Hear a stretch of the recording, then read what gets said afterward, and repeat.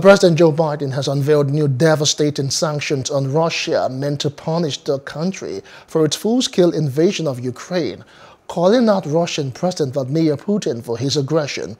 Biden addressed the nation from the White House East Room, his first appearance in public since the Russian attack commenced late Wednesday. In written statements, Biden deemed Russia's assault a premeditated war and vowed to hold the country accountable. It was never about a genuine security concerns on their part. It was always about naked aggression, about Putin's desire for empire by any means necessary, by bullying Russia's neighbors through coercion and corruption, by changing borders by force, and ultimately by choosing a war without a cause. Putin's actions betray his sinister vision for the future of our world, one where nations take what they want by force. But it is a vision that the United States and freedom-loving nations everywhere will oppose with every tool of our considerable power.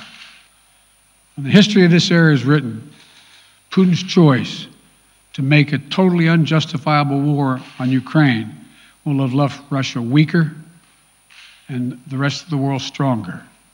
Liberty, democracy, human dignity, these are the forces far more powerful than fear and oppression.